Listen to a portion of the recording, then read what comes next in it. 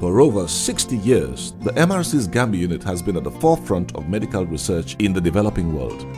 It represents the largest UK investment into tropical disease research and has earned international recognition for producing some of the world's most celebrated successes in this field. The unit has been in existence in the Gambia for over 60 years now, producing excellent science relevant to the research world, internationally recognized and nationally appreciated. The Gambia unit offers unrivaled expertise and cost-effective resources for externally funded research, particularly in the priority disciplines of child survival, vaccinology, and disease control and elimination. This scientific portfolio has been developed in response to changes in both global health priorities and international research funding. The unit has produced excellent science in relevant areas to the health of the Gambia, the sub-region, and the developing world. A good example is a look at the EPI program of the Gambia, which is second to none. And this is a reflection, a product of the work that has been carried out in the Gambia. The Gambia unit's reputation has led to many local, national, and international research partnerships. It also takes a lead role in a number of key networks such as HIV-2 and pediatric bacterial meningitis surveillance.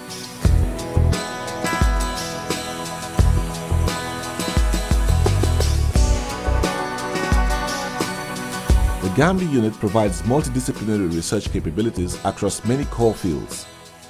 It offers some of the most advanced laboratory facilities in sub-Saharan Africa for proteomics, immunology, microbiology, virology, and molecular biology.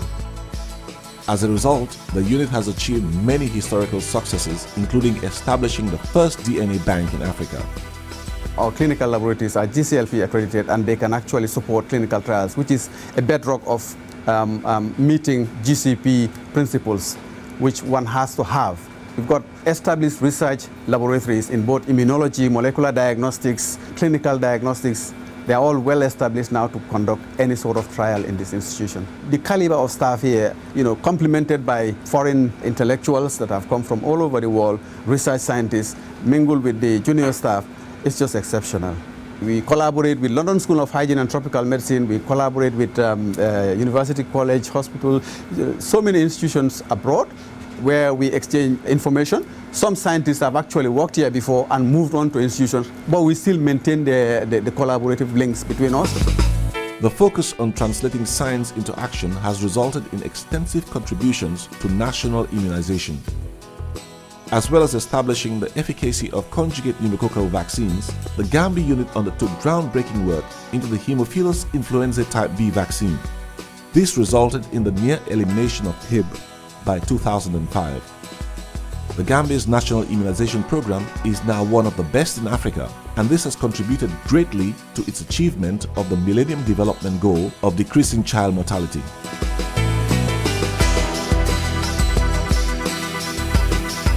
The Gambia unit has a long history of conducting large-scale community-based research.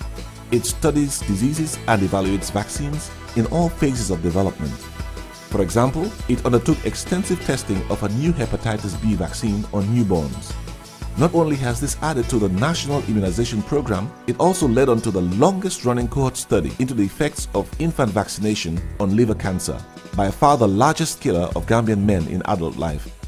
When I came to the Gambia, what really struck me was that we can study questions of global importance in vaccine research in particular in their relevant local environment, and that we can see families and individuals affected by infectious diseases that we do not necessarily see in Europe anymore or in North America, but where vaccine research really can only be conducted in places where you have the opportunity to study the natural evolution of disease and also then the vaccine effect.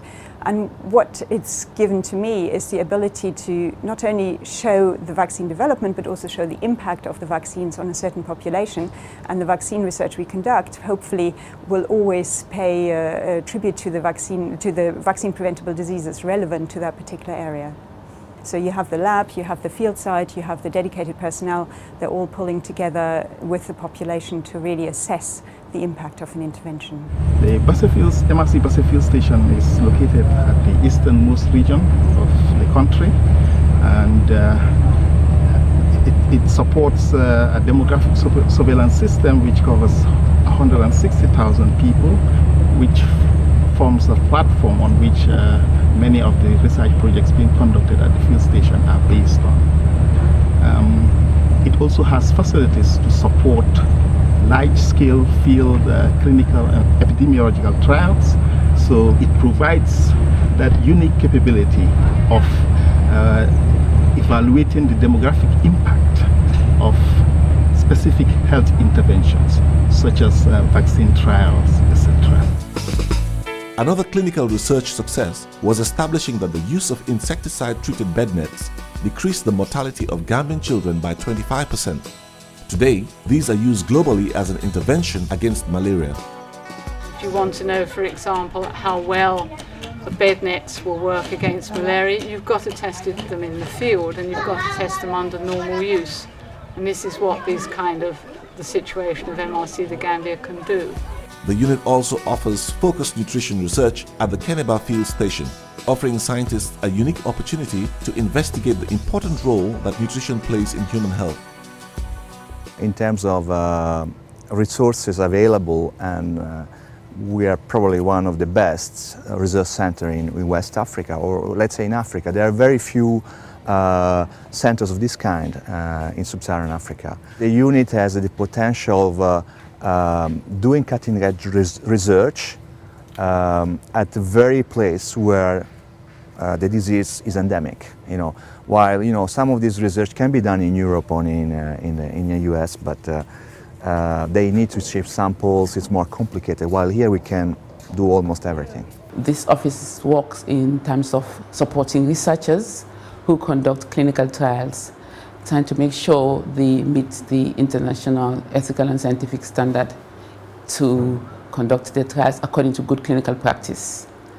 We also support them by making sure we train the researchers and their support staff in good clinical practice and ethics.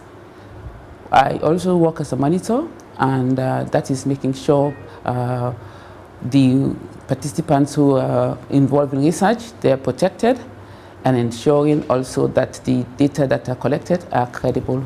That I do by conducting monitoring visits to the sites. The Gambia unit has also developed a dedicated clinical services department. This provides high-quality, efficient healthcare to both nationals and visitors across West Africa. It comprises a clinic, outpatients facilities, a ward, and an extensive diagnostic capability. These cover hematology, biochemistry, microbiology, ultrasonography, X-ray imaging, and diagnostic endoscopy. We have a 42-bed ward supported by state-of-the-art clinical laboratories and imaging facilities. So we are essentially a hospital. The Clinical Services Department also plays a crucial role in clinical trials. For example, the ward is currently involved in ongoing studies into illnesses such as bacteremia, malaria, severe anemia, renal diseases, and malnutrition. So we host research, we do research, and then we give care. Without the provision of such clinical care to the people, the research that we're conducting in the communities will not really make an impact to them. Recruiting, retaining, and developing staff have been instrumental to the Gambia unit's success. Every year, the unit supports training to the highest international standards, from foundation degree to PhD level. These opportunities also extend beyond the unit's own staff, with training provided to members of the National Ministry of Health as well as other medical professionals across West Africa. People like to think that we've got excellent facilities in the unit, and that is true. But to match this, we've got excellent scientists. Capabilities, infrastructure without good scientists is meaningless. We have therefore continued to attract good people, excellent people, full of potentials. We have an open door policy of recruiting the very best regardless of where you come from. And we continue to nurture our scientists to a high level, mentoring all the others as they need it. Each and every member of staff has the possibility of developing whilst working within the unit. It increases my value, it increases my knowledge, helps me gain expertise in an area I'm really interested in. As an African, I know that there's a great need for African scientists, and it's a place where a little work can make huge impact. Equally vital has been the development of reliable infrastructure, resources and utilities. Our main concern really is electricity and water supply, because unfortunately we have interruptions, outages as well. So our main concern is to make sure we keep all these supplies available, and for that purpose we have our own backup facilities, we have our own generators, and we have our own borehole. And another important aspect of our work is refrigeration and air conditioning. We have a lot of specimens kept in the freezer room, and we make sure those freezers and the air conditioners for the freezer room are kept going to make sure we don't lose anything. Led by scientists of international standing, the Gambia unit offers innovative world-class research within a highly efficient yet cost-effective environment. Responsible for some of the most celebrated successes in tropical disease research, it continues its mission to improve health and save lives.